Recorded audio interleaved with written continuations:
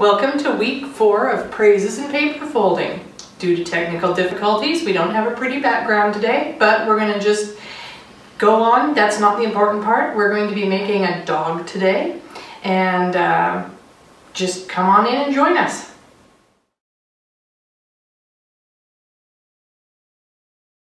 Praises in Paper Folding is a 16-week video series where we will be learning origami while creating Noah's Ark. Working with many people, we are going to fold Noah, 12 animals, the Ark, and at the very end we want to bring everybody together who's been folding with us to create a humongous rainbow. After that, we're going to ask everybody who has completed a Noah's Ark at home to bring it to the church to display for everyone to enjoy. Well, hello, we're here today with Miss Emma Zane. Hi. And she happens to be an animal lover, I've discovered. What would you like to be when you grow up? Vet. A vet. What led you to wanting to be a vet? I don't know, I just like animals. You just like animals. Well, that's okay. So this will work for you, won't it? Yeah. For sure. And today we're going to be making a dog. And here's our little dog right here. And I've talked to you in the past about how you can decorate your papers before you start. So with this one, I took it and I just did little black and gray circles on it so he looks like a curly black dog, maybe a poodle or something. And then I did just some lines on this one. We have another one over here that has polka dots on it, or spots, I guess. Spots. Or patches. Right, spots or patches. And of course you can use your crayons or anything else. Something you might want to do, and it's perfectly acceptable, is don't color them at all and just have a completely white Noah's Ark. That could be a really neat thing. I just want you to be really creative and have fun with it. We're ready to start folding. Are you ready? Yep. Okay, I gotta put on my glasses because my eyes aren't that good. So we're gonna take our paper and we are going to go ahead and turn it over to the back side of the page. I'm gonna move this little friend over here so that he's not in the way. And we're going to start like we did this past week, making 2 valley folds. So we're going to fold this corner to this corner. We'll open that up, and then we'll fold this corner to this corner. And so we'll end up with 2 valley folds, and it will look like 4 triangles that meet in the middle. So we fold it in half once, open it up, turn it, fold in half again. Okay, I'll really press down on that and make a nice, and there are 4 triangles. How are you doing, Emma? It keeps moving. It keeps moving. You got it? All right, good deal. Now we're going to change from what we did last week, and what we're going to do, and I do have my pen here with me to kind of help. Right in the middle is this spot. I'm sure you can see it. Yeah. You're welcome to do that if you want to. What we're going to do is take each of our 4 corners and fold them into that center where that dot is. So we're going to go 1,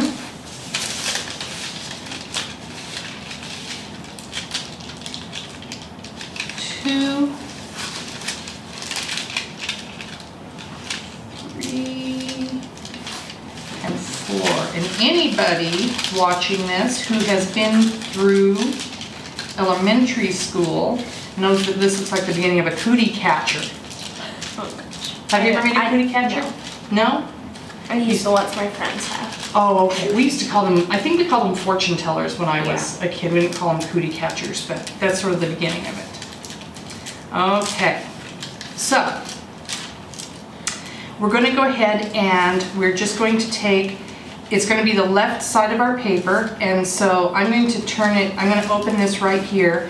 This is my left. If you're watching this, it'll be on the right, so I'm going to turn it around for you to see. It's the left side of your paper. You keep yours the way it is. Like this? Yes, exactly. Okay. Perfect.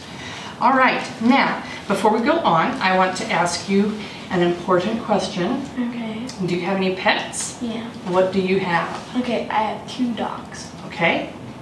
That's it. That's it. What are their names? Hank and Charlie.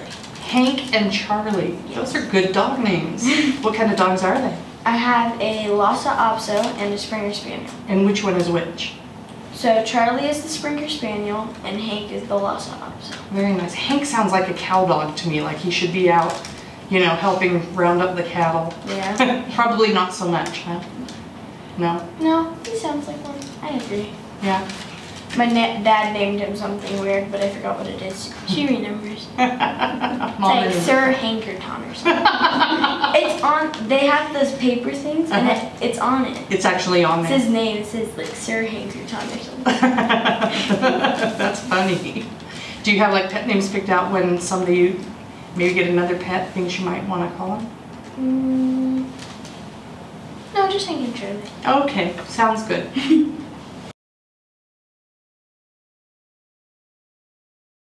Alrighty then, we're going to go on to our next major fold here. Okay. And so we have our left side hanging out. You've got yours out, mine's out.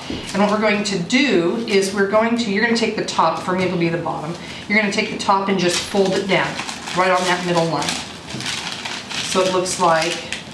This? Like just fold it in half? Yep, just Okay. fold it in half, you got it. Okay. Now, this is another one of those sort of imprecise things that can kind of throw you. This is a little bit of a difficult one, so I'm going to use my pen to show you where we're going to fold, and I need to turn it this way to see it. There is, if you were to look at this carefully, you have a fold right here, and you have another fold right here. So you kind of have these two squares and then a triangle. I'm going to lift that up for you to see that. Two squares and a triangle. If you're looking at it right side up, there you go, a triangle and two squares. All right, so what we're going to do is we are going to kind of, and you don't have to draw this, you're welcome to draw it if you want.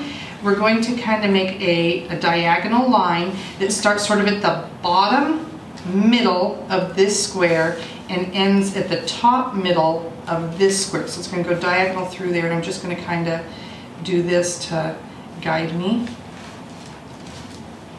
And I'm going to show everybody at home what that looks like, give you a chance to see that, give you a moment to look.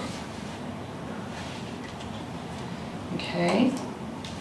Then we're going to take and we're going to make a valley fold on this line right here. We're going to take the whole thing and try to keep it together and valley fold it. If you're having a hard time finding it, it is perfectly okay, and I'm going to do that. I'm going to fold on this side first so I can see where the fold is, and then I'm going to turn it back this way and fold right on that line. Okay. Okay, now this is going to be the trickiest fold. Okay. Good job. So you're going to have yours turn it, go ahead and turn it right about, let's see here. I guess I have it sitting down. Okay, this way. Sorry, we're a little confused between the camera angle and our angle here. So have this open. If you notice, we kind of have like a diamond shape right here. Do you have your diamond shape? And then we see a rectangle over here. So we want the diamond shape facing away from us. And we get to do a squash fold, which I think is a lot of fun. First off, I like the word squash, or squash. So we're going to open this up, and we're going to take this point, and we're going to match it to this point here. And you might have to get your hands in there and get the paper going. And if it wants to be cranky, you can just stick your finger in and push it. And you end up with, it doesn't quite come down to the edge here. I'm going to show you this. If you look carefully, there's the bottom here, and this is up here just a little bit, but that's okay. We have nice points here, here, here, and here. And it looks like that. How'd you do? That's pretty good. Yeah, we can work a little bit on that. And so what I'm thinking though is this is kind of, this bit right here, that fold's a little bit challenging, isn't it? Yeah. So, speaking of challenges, what do you think was the most challenging thing about being on the Ark? Do you mean like during the whole flood scene? Mm-hmm. It's probably feeding the animals. Yeah. Or getting them on the boat. I suppose, yeah. Feeding the animals would be, Because there's so much of them. it'd be just a constant chore all day long, I would think, Yeah. right? Mm-hmm. Good answer, really good answer.